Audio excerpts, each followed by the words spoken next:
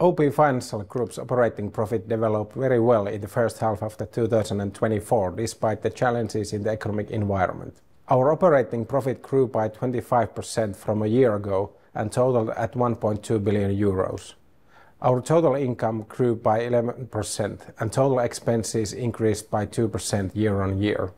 The loan portfolio decreased by 1% and the deposits grew by 3% from a year ago. All our three business segments performed well. In retail banking, operating profit grew by 31%, driven by increase in net interest income. The earnings in corporate banking improved by 25% year on year, and the earnings in the insurance improved by 23% from a year ago, largely due to the good result in investment income. Let's take a look on the year-on-year change of our P&L items. OP Financial Group's net interest income continued to support the operating profit as it grew by 18%. Net commissions and fees decreased by 11%.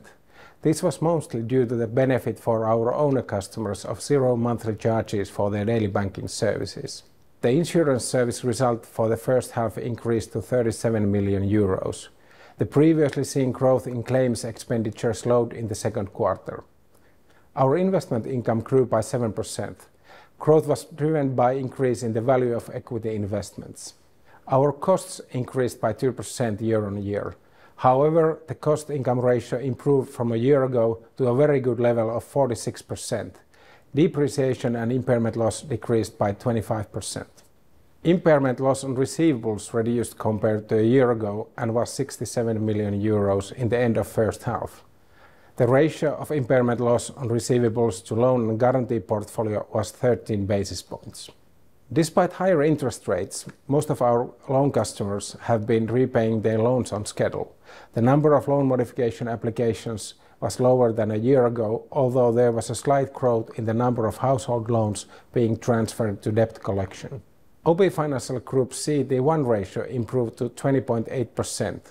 This exceeds the minimum regulatory requirement by 7.5 percentage points. Our strong capital position makes us one of the most financially solid large banks in Europe.